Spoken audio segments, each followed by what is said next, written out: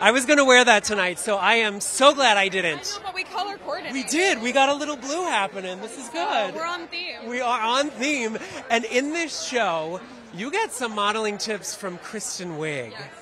Walk me through, what have you learned from the great supermodel that is Kristen Wiig? Well, my career hasn't been the same since. I took every single piece of advice she had to offer me. If you've seen me walking a runway since then, it is every single piece of advice that Kristen Wiig has given me. I took it and I ran with it. What advice do you have for us at the carpet tonight? Like, how do we channel your character? Oh my goodness. How do you channel Mitzi? You have a kind heart, you have big hair, and you always have your nails done. Done. Amazing.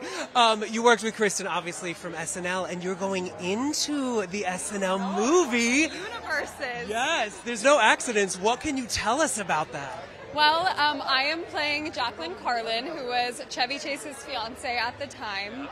I am so excited to be a part of this cast, which is so amazing. I get to reunite with Rachel Sennett, who is my Bottoms co-star. Yes. The genius that is Rachel, and I just am so lucky. And the whole time we were filming this, I was just begging Kristen for any stories from SNL. I think her work on that show is perfection, and so to be able to be a part of that universe is really, really special to me. Yeah. And you're going into acting, right? You're doing so much more. We're so looking forward to the SNL project. How is is your mom excited about this? Like, are your parents just thrilled for this transition? They are. I mean, you know, they showed me so many films growing up. I feel like so much of my taste was developed by them and their taste and love for films. They are here tonight supporting me, which means the whole world. And yeah, I just love getting to celebrate these things with them. Amazing. Yeah. Real quick, Ricky Martin makes a strong drink in this movie.